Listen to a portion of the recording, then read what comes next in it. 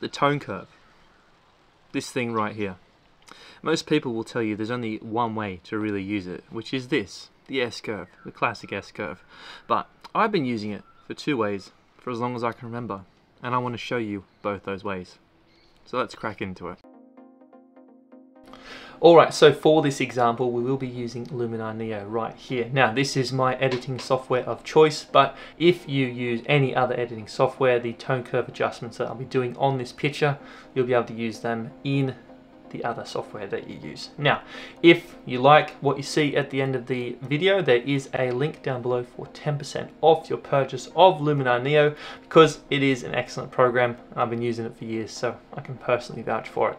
Now, as you can see here, we have got a very flat looking image with a lot of potential. So I'm going to be doing two edits on this image. We're going to be doing one with a normal S-curve, and then we're going to be doing another one with the S-curve the other way around, which I'm going to show you. So let's just have a look here. Now this is where the S-curve is down here in Luminar Neo, which is normally hidden just up like this. So I just tend to have everything open just so I know where everything is and I'm good to go.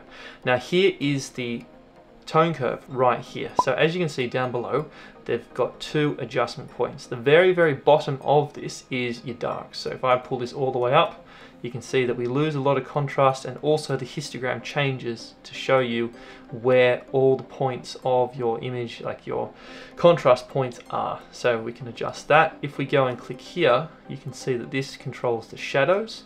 So anything past the first line of here is the shadows.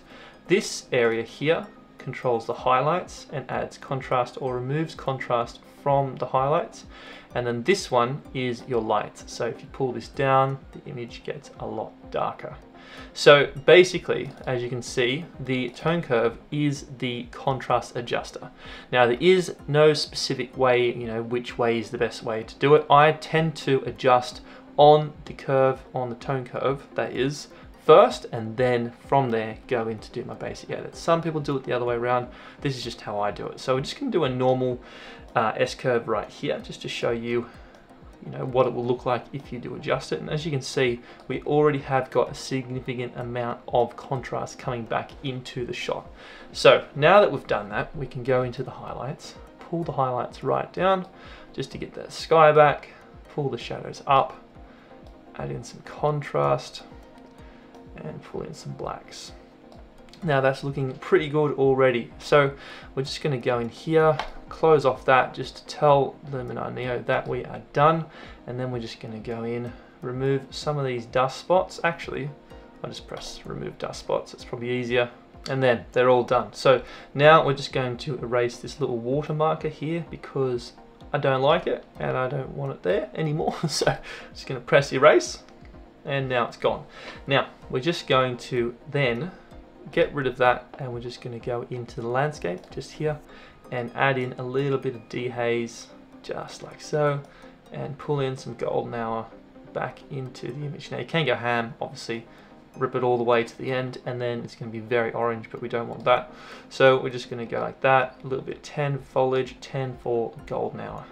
Now this is all looking pretty good. It is looking quite dark though, but this is what you can do if you do just want to throw in an edit with a normal S-curve. So I'm just going to go back into here, the shadows up just a little bit more. Now we're looking good. So this is what you can expect if you do a standard S-curve for a normal picture with some high contrast points and some very low contrast points.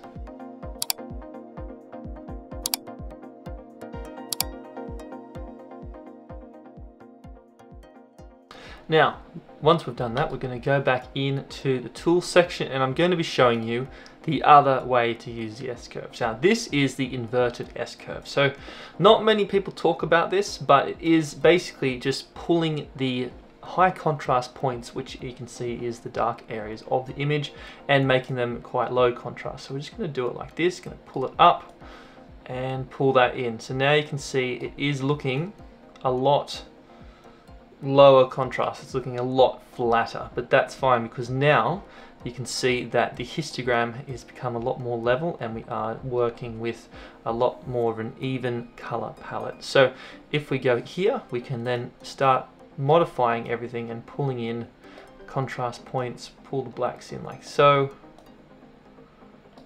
and pull in the highlights. Now, not everyone likes doing it this way, and I completely understand, but it does sort of allow you to recover a lot of the shadows that you can see here in the trees.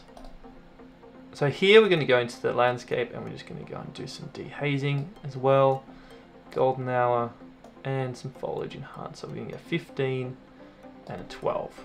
That looks quite nice. Now from here again, we're going to go do an erase. We're going to remove the dust spots, and we're going to erase this little water marker just to keep it consistent. And then we're just going to get rid of that. We're going to go back into the develop tab. We can pull back some of the highlights. As you can see, it's a lot easier to now deal with the fact that we have got the trees now with a lot more detail because we have used the inverted S-curve, and we can just pull in the blacks a little bit just to give it some extra depth, like so. And we can already see that just here, these really high contrast points have been able to be recovered a lot easier than doing it the other way with a standard S-curve. Now you can go ham, you can spend all day just editing all the colors and everything like that, but it's just sort of giving you a bit of an idea on how to use the S-curve just with two different ways, basically, just two different ways to use it, because there is two ways. No one ever talks about the second way, the inverted S-curve, but it is a great tool to use, and it is, I think personally, I feel like it is underutilized, and especially when you are pairing it with the power of Luminar Neo, you can pull out some incredible looking pictures, just like this one right here. So it's all looking pretty good. So this is what the picture looks like with an inverted S-curve.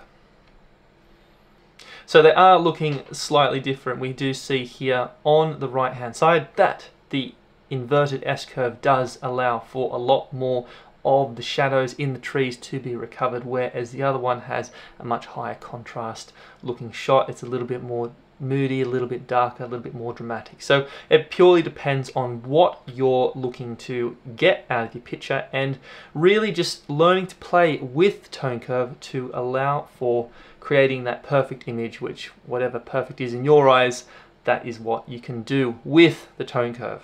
Alright, I'm going to let you decide which one you think is the best, but I hope this has helped. I hope this has helped. Alright, let's go back outside and wrap this video up. Alright, I've come to the end of the video. I really hope you've enjoyed it as much as I've enjoyed my mint tea. And if there's anything you want to know that I haven't touched upon about the tone curve, do let me know down below, because I will get back to you down there. Now, if you haven't already liked this video, that'd be a massive help, just to help push this video out there to more and more people. And if you haven't subscribed and you want to help me out, you know what to do. You know what to do. Alright, I'll see you in the next video. Take care.